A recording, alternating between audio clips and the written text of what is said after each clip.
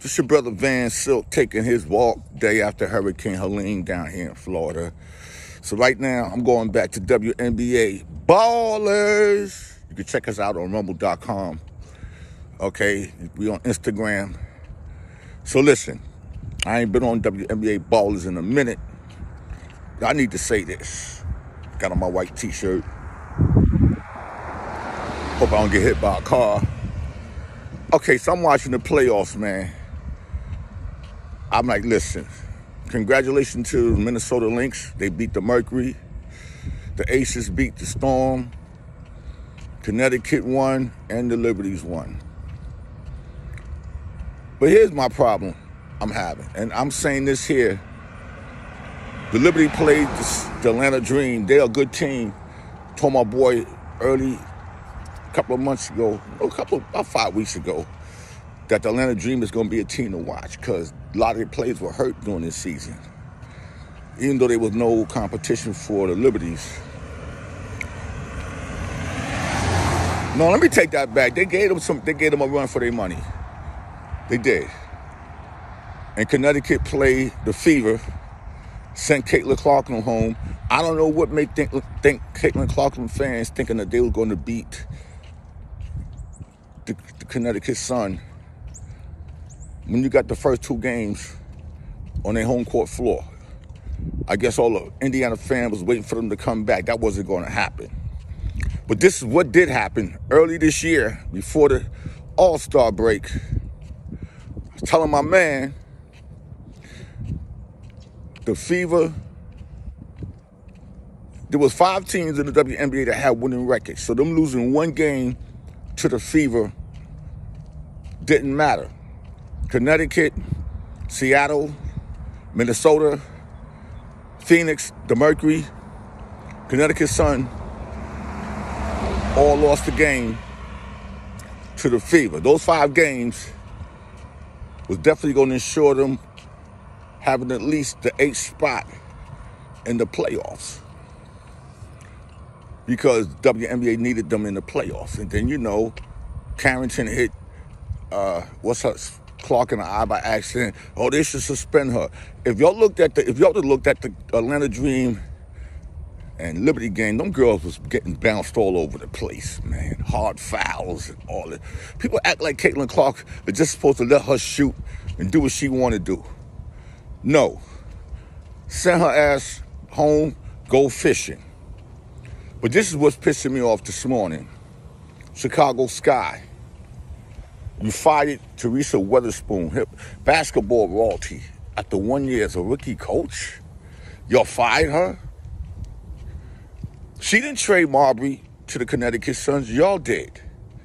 Okay? Angel Reese got hurt. Okay? Y'all don't have no real guards. Y'all cut the other girl. I forgot her name, Kersey. You let her go. Kennedy was sick with COVID. Kennedy Carr was sick. Same thing with the Fever.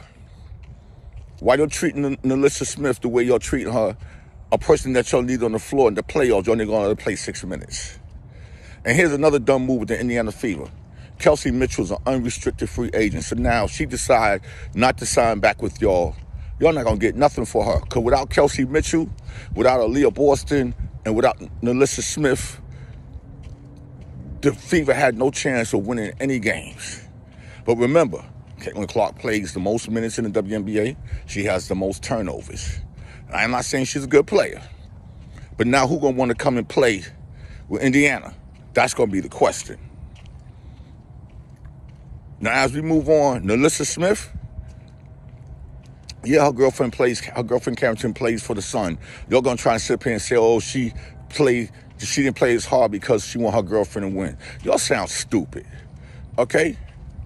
And Caitlin Clark do got a nasty attitude. Because with Bronner on the Suns, you're going to push her hands off. And like, listen, you always fall when you take a 3. You don't commit no foul enough, but you still had the most technicals in the WNBA. You were just one game away from one technical away from sitting out a game. And to all you stupid fans that's making posts today, oh, the WNBA rating crashed since the Fever lost. They haven't played any games. Stupid. There's been no games played since the first round. So how the ratings crashed? You know what, man? When I look at these Caitlin Clark fans, they don't know nothing about basketball. I'm not going to watch the WNBA because Fever, they need to suspend this person. Like, Caitlin Clark ain't never fouled nobody or hit anybody in the face. She pushes off on every dribble. She just pushed off.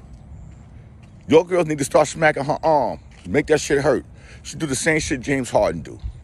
But I'm not sitting up here to bag Caitlin Clark. I'm sitting up here to say there's going to be a lot of changes in the WNBA. A lot of teams going to look different next year. I can tell you something right now. Chelsea Mitchell's probably going to go to the Sky.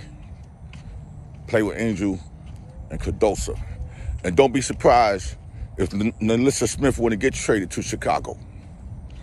Don't be surprised. Don't be surprised if Teresa Witherspoon end up coaching the Los Angeles Sparks. Or don't be surprised, she might end up coaching Washington, D.C. You never know. Because I don't think you should fire her after 1 year. She stuck with Kennedy Carter, who saved a lot of games. Okay? She's a rookie coach. Y'all had no real guards on that team. Like, come on, Evans and Allen ain't no real guards.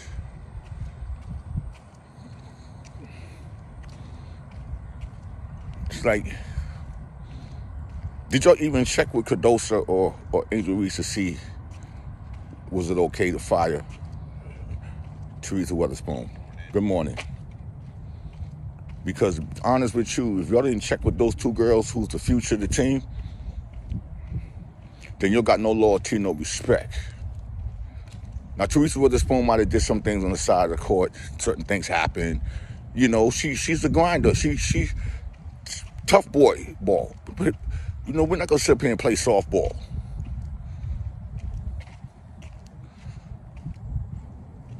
If the owners of the Fever would have listened to all the stupid fans, oh, get rid of Sides. When they was losing early in the season, Chrissy Sides ended up becoming pretty good with the team. Found a rotation. The players learn how to play with each other. This ain't college basketball. I want to know where Tina Charles going to go to next. So she definitely don't want to stay, I think, with Washington. Nelissa Smith definitely don't want to be with the Fever.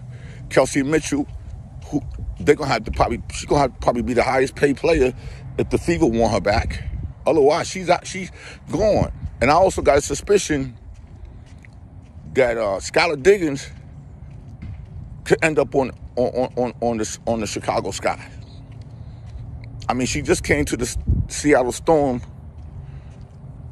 you know, but, you know, I think they prefer to keep Jewel Lloyd, who stunk in the playoffs. Skylar Diggins she's still, to me, one of the top 10 guards in this league. And she's not a shoot-first player, you know. But who gonna go to Indiana? It's gonna be the decision. That's gonna be the tough choice. Who's gonna go to Indiana? And my prediction to win WNBA championship is the Liberties, man. Gotta go with the Liberties. #1 defense. Oh no, the Suns got the #1 defense. But we'll see. For Minnesota, the Lynx could be a problem too. But when these games come on, we're gonna see right now who's gonna do what.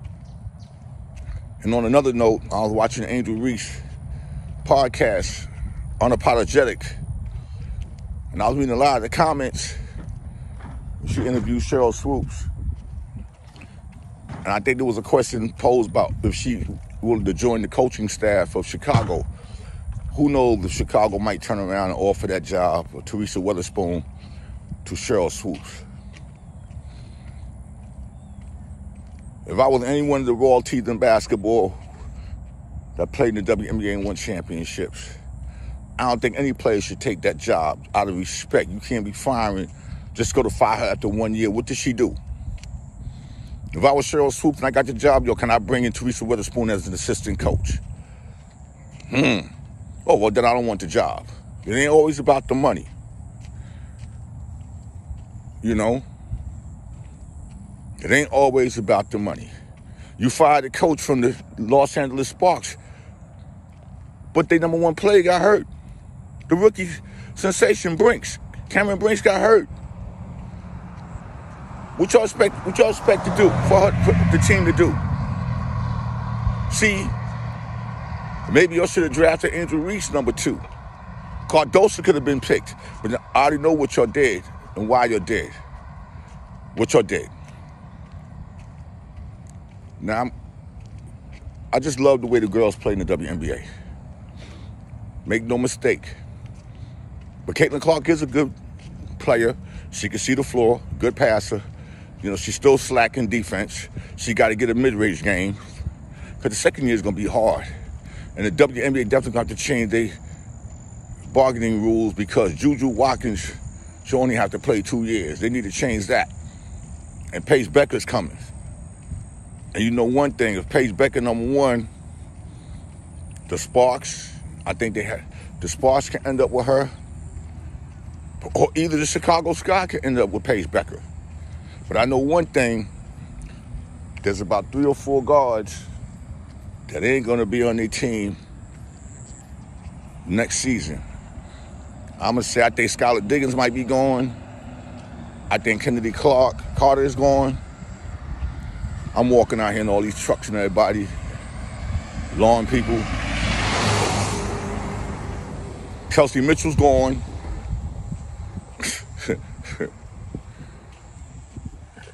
I know Nalissa Smith definitely won out the fever. It's going to be crazy for next season. But let's see what happens to this new league.